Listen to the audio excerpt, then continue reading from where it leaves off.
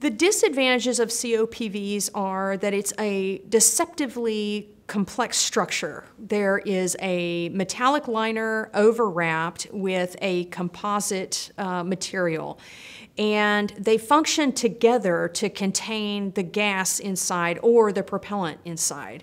And there are relative loads that go into the liner versus the overwrap. The entire thing must function together, and so the relative contributions of the liner and the overwrap have to be understood really well.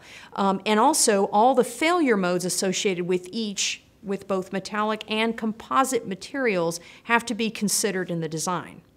So one of the inherent risks of COPVs is that they are a high energy storage device, and so that can lead to significant risk if it's not handled correctly. So for example, for a pressure vessel that is 1,300 cubic inches with storing, for example, helium or a gas at 9,700 psi, that is equivalent to 3.6 pounds of TNT.